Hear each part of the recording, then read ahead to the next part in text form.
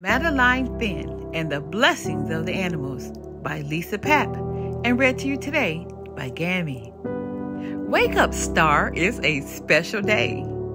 You're up early, Mom says. We don't want to miss the blessing, I say. It only comes once a year. I show Mom the paper again.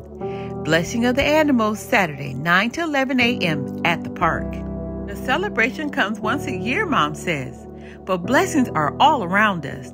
Like Star, I say. I give him a hug. That's right, Mom says.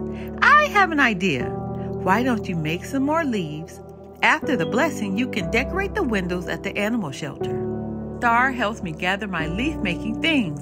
We make leaves, small leaves, smooth leaves, and pointy leaves. Look who's here, Mom says. Bonnie, I say. Hi, Mr. Dimple. Hello, Madeline Finn, Mrs. Dimple says. Thanks for taking Bonnie to the blessing. We can't wait, I say. Then it's time to go. You're going to get a special blessing today, I tell Star. You too, Bonnie. When we arrive, there's already a long line of animals. I see dogs and cats. There are even goats. Do you think they'll run out of blessings, I ask? I don't think so, Mom says.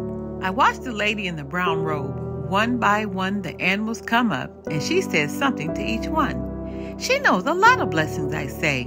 Mom laughs. She sure does. Behind us, someone has a goldfish in a bowl. In front, there are two ferrets on a leash and a small dog in a basket. How does she know what to say, I ask. I'm not sure, Mom says. Why don't you ask her? Finally, it's our turn. I'm Reverend Mary Alice, the lady says. You can call me Miss Mary. What's your name? Madeline Finn, I say in a quiet voice. This is Bonnie and this is Star. Miss Mary puts her hands on Bonnie's head and looks into her eyes. Your gift is bringing comfort, she says. Then she touches Star. You have so much joy to share. I look at Bonnie and Star, and I can tell that they feel good inside. How do you know what to say, I ask. Miss Mary smiles. Everyone has a blessing inside, she says. We just have to look for it. Everyone, I ask. Do you have another animal for me to bless, she asks. Yes, please, I whisper. Then I get on my toes. They're not here. They're at the shelter. I see, Miss Mary says. She looks at her long line. I can tell she's thinking. Madeline Finn, she finally says. Maybe you can bring the blessing to the animal shelter. I look at Miss Mary. I don't know how to do that. She smiles. Give me your hand. Miss Mary wraps her hands around mine. Madeline Finn, she says, I bless you to know how special you are. I want you to remember all the blessings inside you. She looks into my eyes. Blessings you need to share with the world. She gives my hand a little squeeze. How do you feel now? I nod, but no words come out. Miss Mary smiles again. Here's a gift from my heart to yours. She pretends to put something in my hand, then closes my fingers around it.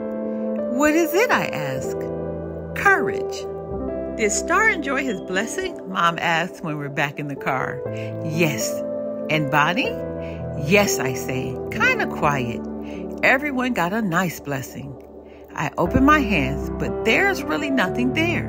When we get to the shelter, I tell Mrs. Dimple all about Bonnie and Star's blessings. How lovely, she says. Thank you, Madeline Finn. I'm proud of you, Mom says. Why don't you do something nice with your leaves while I help Mrs. Dimple with donations? Everyone's busy with the dogs, so we go to the cat room. All the kitties stare at me. I don't know what to say. Then Star gives me a nudge, and I remember what Miss Mary told me. Everyone has a blessing inside. I go to the first cage. Hi, Winter, I say, and I notice his furry ear. It looks nice on you, I tell him. He puts his paw out and I touch it. You're going to make someone really happy, I say. I reach into my bag and pull out a leaf. I am special, I write, and I tie it to his cage. Next, I see a mama cat and 5 kittens.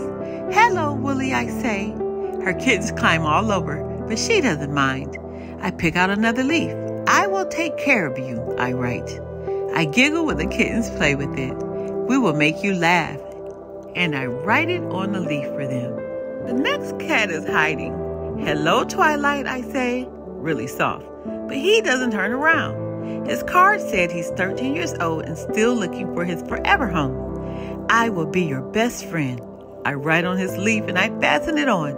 Pretty soon, every cat has a leaf and a blessing. Now we visit the dogs. "Hi, Shiloh," I say to the first one. I look into his eyes the way Miss Mary did with me. "You have a big heart," I think, and he gets a big red leaf. "Hello, Lily," I say to the next dog. She's really calm and friendly. I talk to her a while and she just listens. "I like to hear stories," I write on her leaf. "Maybe you could be a therapy dog one day," I say. Sammy's the last cage. He has a big happy smile and sweet brown eyes. "I have a lot of love to give," I write on his leaf. Soon the whole shelter is filled with colorful leaves. "Miss Mary is right," I say. "Everyone has a blessing inside." I'm decorating the windows when my mom comes and gives me a hug. "I saw your leaves," she says, and then she hands me one. "You're my little blessing," it says. And this one I hold on to. The end. We have so much more to learn. Be blessed.